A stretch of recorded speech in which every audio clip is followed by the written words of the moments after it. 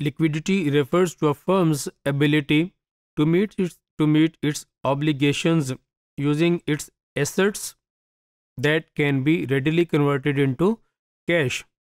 Now, an asset's liquidity is subject to its nature and speed at which it is converted into known amount of cash. By liquidity, we mean the liquidity of short-term assets and short-term liabilities.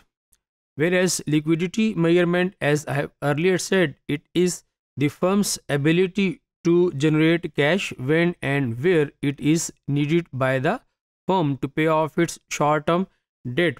There are certain sources where from liquidity can be generated. These can be classified into primary sources and secondary sources. If we talk about primary sources of liquidity, this means availability of readily accessible resources in the form of ready cash that can be in hand or lying with the banks. The second source is the short-term investments and credit lines available to the firm. The third is the management of cash inflows and outflows played by the firm. If we talk about secondary sources of liquidity for a firm, then a firm's financial position may change because of negotiating debt contracts that may relieve a firm from pressure of high interest payments and principal. So, little amount of liquidity may be there. Another form of external liquidity is that the liquidation of firm's assets without losing their value. So, enough amount of liquidity can be had for the firm. And third is the filing of bankruptcy protection. So again, a firm can get certain amount of liquidity to cover up its short-term liabilities to a certain extent.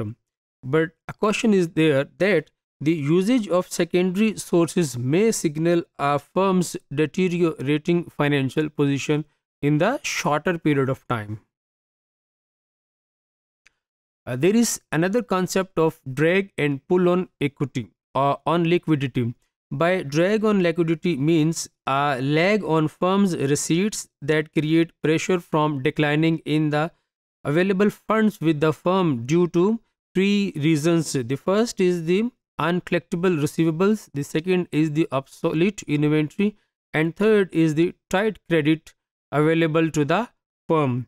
Whereas by pull on liquidity means the quick payment or thin trade credit requiring a firm to expend funds before the firm receives funds from sales. Now, this pull on liquidity comes due to three things, like the firms are required to make payment earlier. There is a limit on the short-term credit lines set by the bank due to certain inefficiencies with the firm. And the last is the low liquidity position of firm due to certain reasons. By measuring liquidity, we means the firm's ability to cover its short-term obligations as they become due.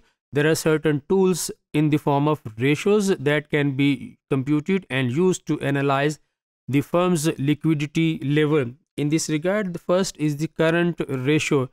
It sets out the firm's ability to pay off its current liabilities out of its current assets, and a standard ratio is perceived to be a ratio of 2. Then we have quick or acid test ratio. This is the ratio of quick assets in relation to the current liabilities of the firm, and an acceptable standard for a general level of business is believed to be equal to 1. The third, we have receivables turnover ratio. This ratio tells that how quickly firm converts its sales into receivables. Then we have number of receivables or days, or the average receivable turnover ratio, or the average collection period. This ratio tells that how quickly a firm gets its receivables converted into cash.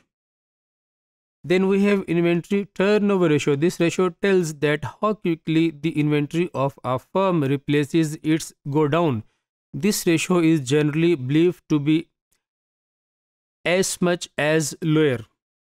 Then we have number of days inventory. This is the time taken by the inventory to replace the go down.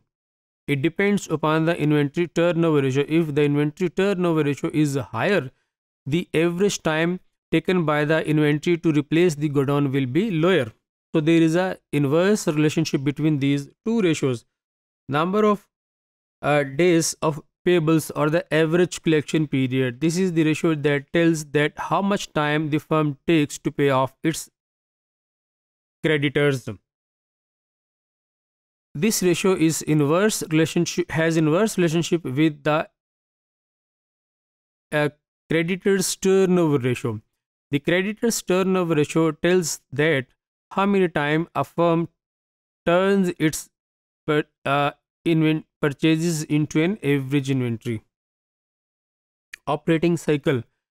This ratio tells the time needed by the firm to convert its purchases into cash collected from sales. The formula of this ratio is the inventory turnover ratio plus the receivables turnover ratio. Next, we have cash conversion cycle.